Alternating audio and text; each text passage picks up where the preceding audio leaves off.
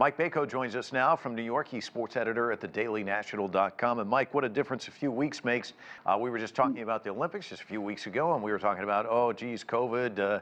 Now we're talking about Paralympics, and we saw this decision today about Belarus and Russia. A little bit of controversy leading into this.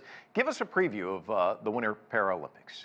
Yeah, well, certainly off to a very political start, and it kind of ended on a political end with the Russian skater and some of the figure skating testing results, that becoming big news. This one of much more importance and world importance. But again, that's shining a spotlight. But let's shine a spotlight on what's actually going to happen, celebrating these para athletes, celebrating a lot of the progress that China has made in terms of building up their infrastructure of facilities, promoting it internally. China has 85 million people that are living with disabilities, and they've gone to great lengths over this past decade or so of really building out the infrastructure, building out the participation, building trainers and training trainers to help out people that are looking to get into this sport. So it's really been a concerted effort over the last decade plus to ramp up for these games. Talk to us a little bit about some of the obstacles of hosting an event like this, because obviously just putting on the Olympics is just a Herculean task.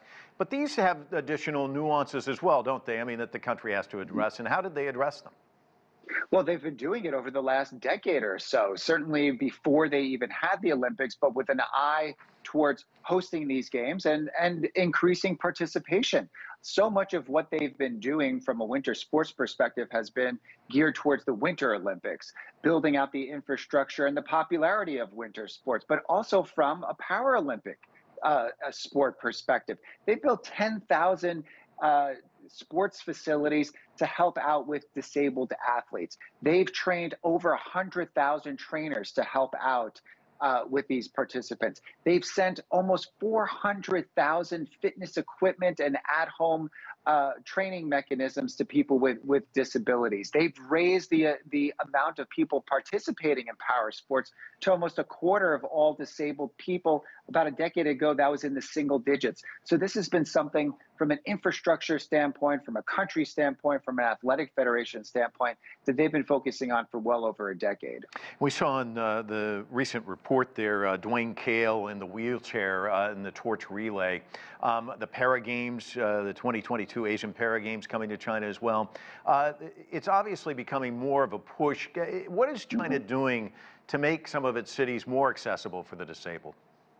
Well, they're spending a lot of money to do it. So again, going back to building out the facilities, but also making transportation easier for the athletes to be able to get there. In a lot of cities, they've built an infrastructure of different vehicles that will take people to their specific training locations. They've built out this app system where a special car or van will bring you and your equipment to the facilities. So they've really poured a lot of money into it.